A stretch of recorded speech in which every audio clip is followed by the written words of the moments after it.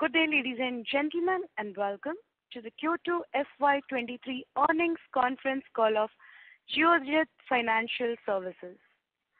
As a reminder, all participant lines will be in the listen-only mode, and there will be an opportunity for you to ask questions after the presentation concludes. Should you need assistance during the conference call, please signal an operator by pressing star, then 0 on your touchtone phone. Please note that this conference is being recorded. I now hand the conference over to Mr. Satish Menon, Executive Director. Thank you, and over to you, sir. Thank you, Michelle, and a very warm good evening to everyone. And welcome to this Geojit Financial Services Q2 investment call. In this call, we have Mr. C.J. George, Managing Director, myself, Executive Director, Jones George, Executive Director, and Ms. Winnie Nair, CFO of the company, and Liju Johnson, Company Secretary. Before we open into Q&A, I'll just take you through the broad numbers of Q2. Then we can open for Q&A. In terms of total income for the Q2 September ended FY22-23, we have done 112.2 crores, which is 10% higher than the June quarter and 12% lower than the same quarter last year. In terms of total expenses, it is at 81.08 crores, which is 10% higher than the June quarter and 9% higher from the same quarter last year. In terms of distribution of revenue, brokerage and brokerage-related activities, the revenue was 75.42 crores, which is 8% up from the June quarter and 16% down from the previous year. In terms of revenue from the financial product distribution, we have done 23.22 crores, which is 23% up from the June quarter and 18% up from the previous year. Financial product distribution is split into two portions primarily. Mutual fund, which is 17.95 crores, up 11% and 18%, and insurance income of 4.66 crores, which is up 129% from the June quarter and 32% from the previous year. Profit after tax of 24.23 crores, which is 10% up from the June quarter and a degrowth of 40% from the same period last year. In terms of new clients, we added 23,871 clients, that is 17% up from the June quarter and 19% up from the same period last year. Over the last 12 months, we have opened 29 new offices, primarily in the state of Kerala and some in Tamil Nadu. In state of brokerage, the cash market brokerage is 76%, and the futures and options brokerage is 24% of the total brokerage. Yield in the cash side has remained healthily steady at 0.16%. Delivery brokerage, which is the main strength area of Geojit, contributes 70% of the total brokerage. In terms of mutual fund clients, the holding clients, we have 231,694 clients, which is up 6% Y-on-Y. We had a net inflow of 151 crores in mutual fund last quarter, and an AUM of 8171 crores in mutual fund, which is up 8% year-on-year and 13% quarter-on-quarter. This is the opening remarks. Michelle, now we can open for Q&A. Thank you very much. We will now begin the question and answer session. Anyone who wishes to ask a question may press star and 1 on their touchtone phone. If you wish to remove yourself from the question queue, you may press star and 2. Participants are requested to use handsets while asking a question. Ladies and gentlemen, we will wait for a moment while the question queue assembles.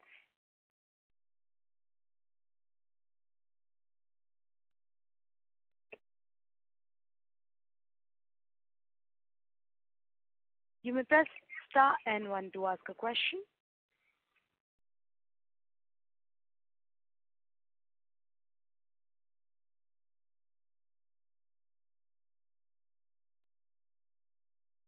Anyone who wishes to ask a question may press star and 1 now.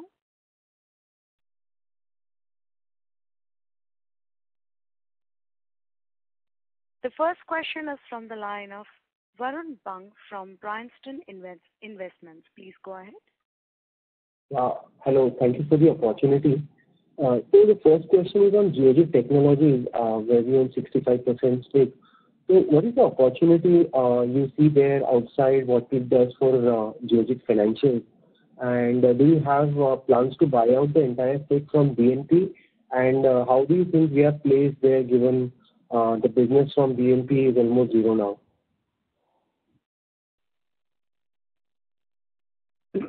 I will, I'm CJ George here. I will take this question. It is true that most of the business of Geojit Technologies is now coming from Geojit Financial Services. We are on the lookout for expanding this business outside Geojit.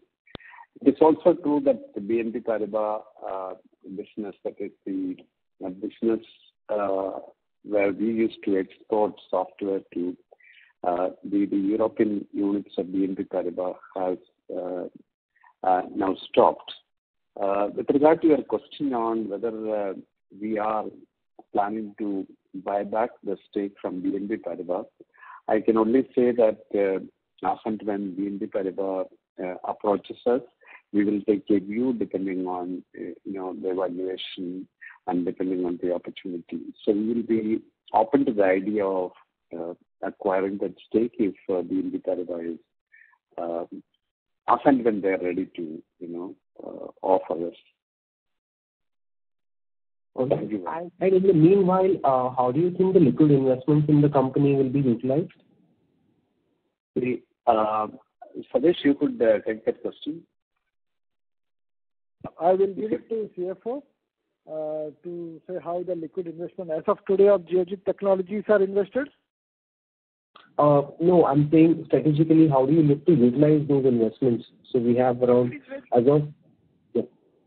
Sorry. The liquid investments of Geojit Technologies, actually we have invested them in fixed deposits of banks as of now. And we have the capability to access those funds as and when required for even the requirements of GFSL as well. So as and when there were requirements in the past, we could get access to these funds as we have taken appropriate approvals from the AGM and board, etc. All right. And so from next 3 to 5 years perspective, what is your opinion on commission that we earn on distribution of mutual funds?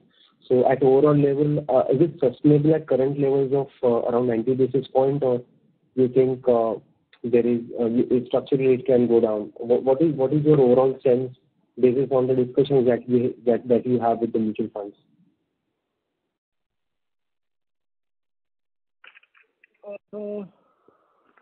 As of now, I don't see any discussion which is happening which will contemplate a reduction in the yield. We are not forcing any reduction in the yield as of now. So our yield has been around 0.85%, 0.86% for some years now, after the restructuring which happened in the AMC scenario when everybody moved to trail income. Correct. So this is more or less sustainable from next 2 to 5 years perspective, is what we can say. As of now, we have no reasons to believe otherwise. Sure. All right, I'll come back in with you. Thank you. Before we take the next question, a reminder to all the participants. Anyone who wishes to ask a question may please press star and 1 now. We have the next question from the line of Saji John, an individual investor. Please go ahead. Thank you for the opportunity. So my question pertains to the initiative that we are taking on the steps. And could you please throw some light and outlook of what are the action plans regarding this? And also, can you please provide the status of Geojit IFSC open in Gujarat, Kit City? Thank you. I will take this question. With regard to steps, this is a financial planning, platform. We have ambitious plans with regard to this business, but we need to be reminded on the fact that this is a long-term business. This is unlikely to, grow into a big business in the immediate future because it is a fee-based business where we collect only fee and no brokerages, no commissions. You know how the industry is. So we have currently 5 offices. From 5 offices, qualified financial planners have started giving, service to clients, investment advisory service to clients. We prepare financial plans for them. I can only tell you that all those clients who were with us in the first year, almost 100% of the customers have, renewed the service for the second year. And we are also seeing, because of the branch opening also, we are seeing, growth and traction. We have not invested, this is largely being developed an offline business, due to 2, consecutive years of COVID lockdown. We were unable to basically do significant marketing activity for this particular vertical. But we are going ahead. We are having ambitious plans, and we are very confident about the growth of this business.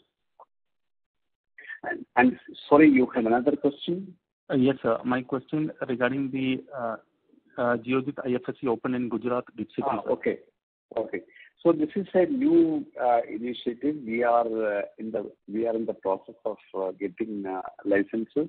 We got 1 license. We are looking for the other licenses. We wanted to basically use this platform for the NRI clients to begin with, and then of course wherever it is possible to do business through LRS route and subject to the permissions and approvals, we wanted to make use of this opportunity for our customers. This is the first step that we are planning. We have people in place at the moment, and in another 15 days' time, we are hopeful of starting operations there. Good to hear from you, sir. I'll join back in the queue, sir. Thank you. Thank you. Thank you. You may press star and 1 to ask a question. We have the next question from the line of Pranav Tendulkar from Rare Enterprises. Please go ahead. Hi, sir. Thanks a lot for the opportunity. Hello, can you hear me? Yes, Pranav, go ahead. Yes. Sir, just for comparison sake, Angel One is adding, say, 13 lakh customers per quarter. ICICI Securities is adding 4.5 lakh customers, new customers per quarter, and we are around 20,000. So what is our plan to take this 20,000 to 1 lakh, 2 lakh, 3 lakh or 5 lakh using technology? And do we have this plan? Thanks a lot, sir. Pranav, I will answer one part of this question. Number one, we are still not in the space of discount broking. So we have one limitation with regard to attracting customers using the discount broking model. But at the same time, I can very well say that these customers that who we are acquiring currently, these are in the same segment of customers that we have been acquiring in the past also, where customer relationship continues for years and years.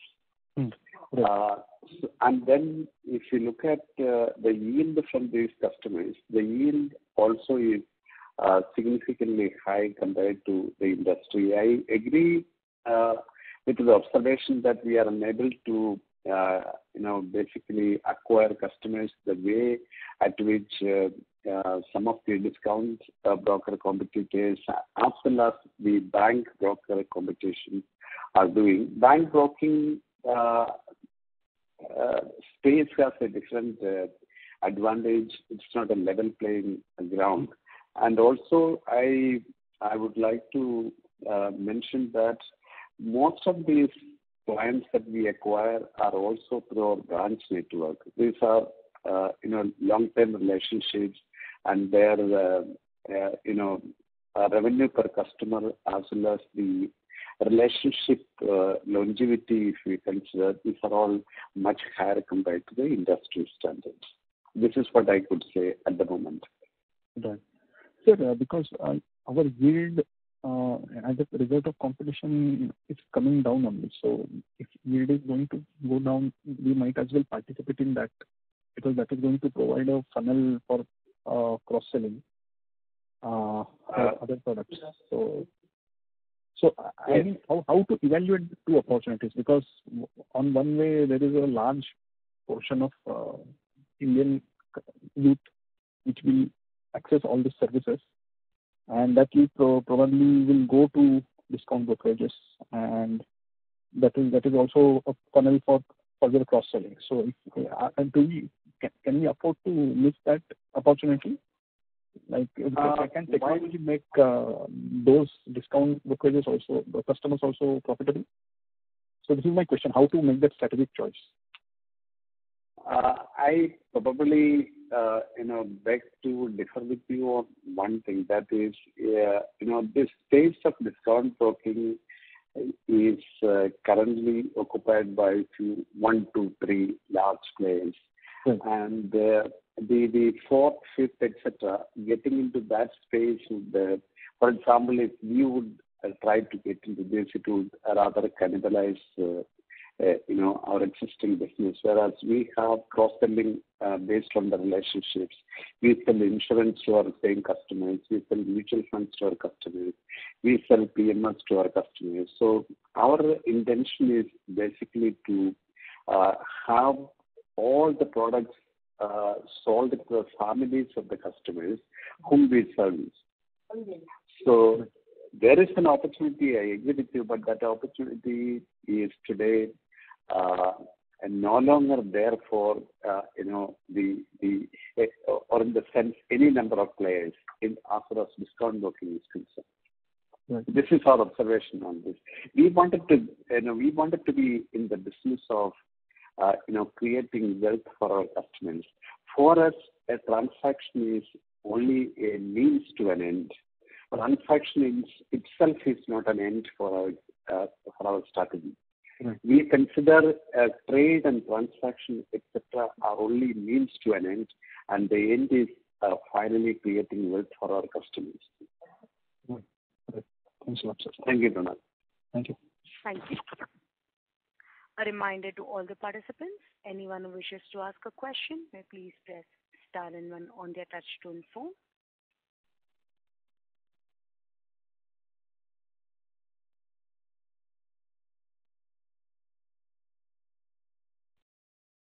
You may press star and 1 to ask a question.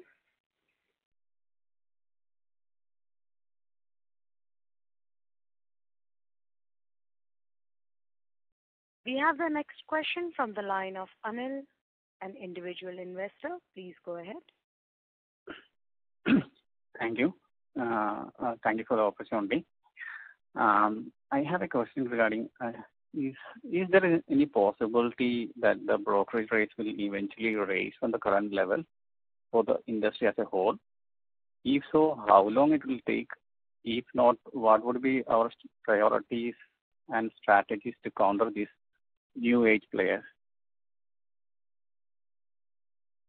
Okay, I will take this question. Even today, if we take the yield, particularly the delivery yield, that is the significant part of our business.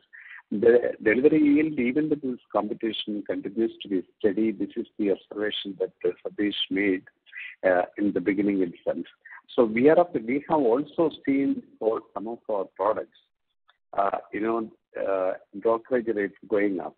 I cannot make any observation with regard to industry. From our experience, what we have seen is if we have a product or if we have a service that is convincingly in a position to create wealth for the customers are willing to pay for it. So we have tried one or two products and we have increased the brokerage rates, and we saw people willingly paying the brokerage rates. So what is important is what is the value an intermediary is adding to a customer. If there is no value, then they will go to discount brokers. If there is a value which is convincing and tangible, they won't mind paying a higher brokerage. This is my observation on this larger question.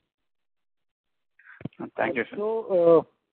Also, our yields are one of the highest in the industry, and primarily because the mix of the clients and the mix of the trading volumes they have. In our case, 76% of our brokerage income comes from the cash market, of which 90%, which means of the total brokerage, 70% of the brokerage comes from the delivery business. So we are more looking at into the delivery business, which is, like Mr. George said, towards long-term wealth creation. Thank you, sir. My next question is in terms of growth through digitization.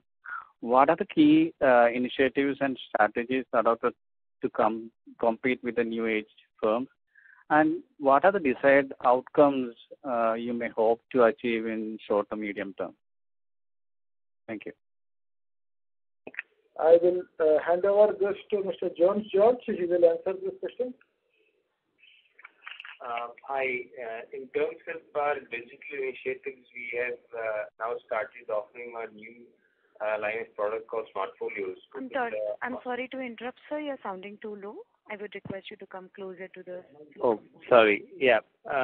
What I meant to say is that we have launched Smartfolios, which is a new line of products, again, largely focused on the investor set of clients. We have already built an AUM of around 265 crores. Alongside, we have also just revamped and relaunched a new mutual funds transaction platform, both on Android and iOS, called Funds Genie. In the coming months, we will be doing a complete overhaul of our other trading platforms, as well as our customer 360 platform called My Geojit. So in the next 1 year, there is a vision that we have set, and in which there will be a lot of new releases as well as new offerings in terms of Smartfolios. Thank you. Thank you for answering my question. Thank you. Anyone who wishes to ask a question may please press star and 1 on their touchtone phone now. We have a follow-up question from the line of Varun Bang from Bryanston Investments. Please go ahead. Thank you again. So, perspective, how important is branch additions going to be from next few years perspective?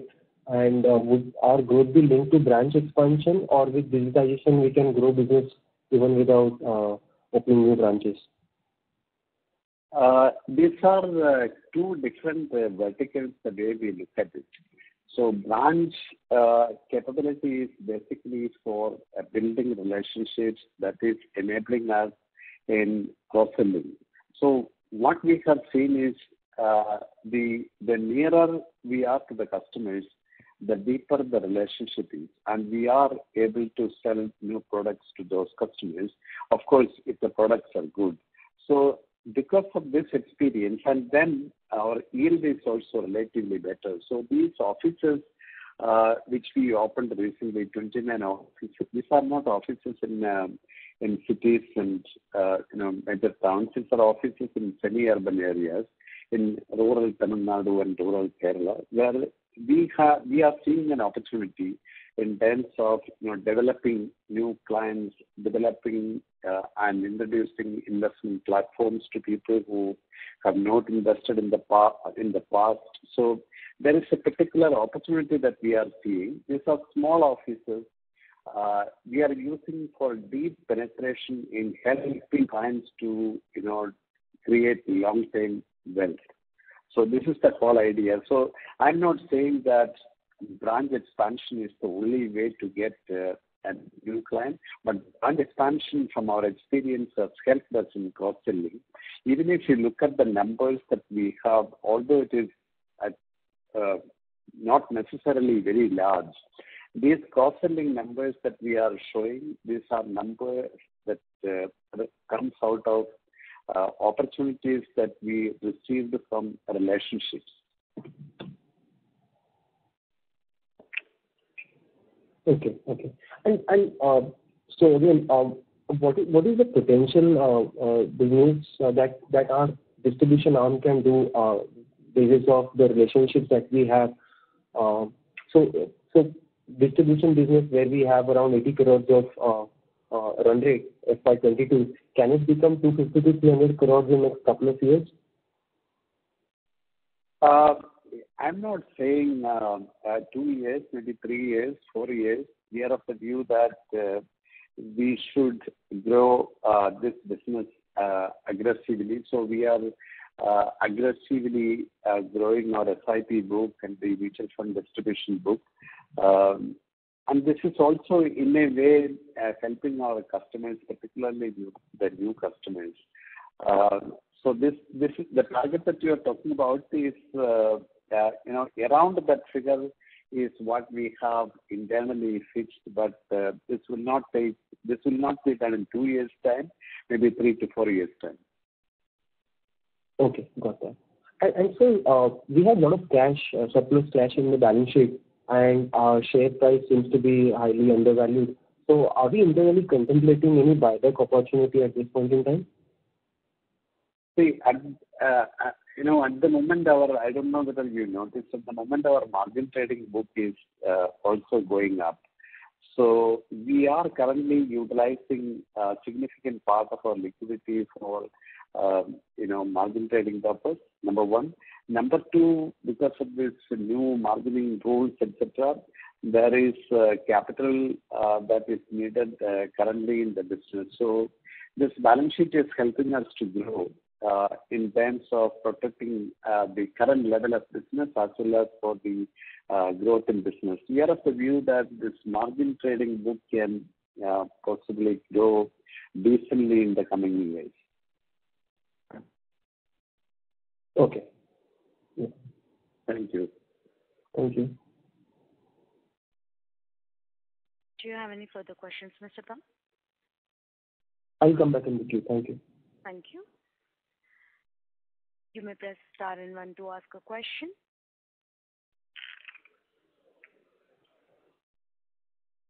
If there are no further questions, Sabir? Yeah, we can then conclude, Sadish, if there are no more questions. Okay, sir. As there are no further questions from the participants, I would now like to hand the conference over to Mr. Satish Menon for closing comments. Thank you everyone for joining this call. If you have any further questions, you can contact the company secretary and we'll be happy to answer them. Thank you very much. Have a nice day. Thank you very much. Thank you. Thank you.